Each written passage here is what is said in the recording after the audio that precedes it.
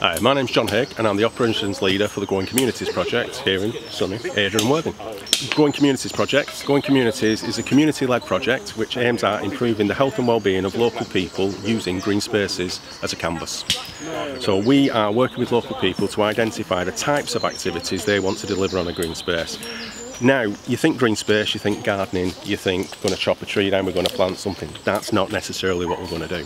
So, for example, we will be running family activities, we will be running sports and recreation activities.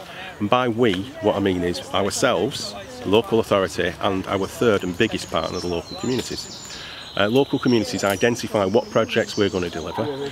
We then work with them to deliver that project, because the aim is that once funding runs out, funding comes from the National Lottery, the big lottery fund, and also from Worthing and Worthing councils. Once that money runs out, because eventually it always does, that local people have got the skills and capability to carry this on and see the value of carrying this on, which is the most important thing.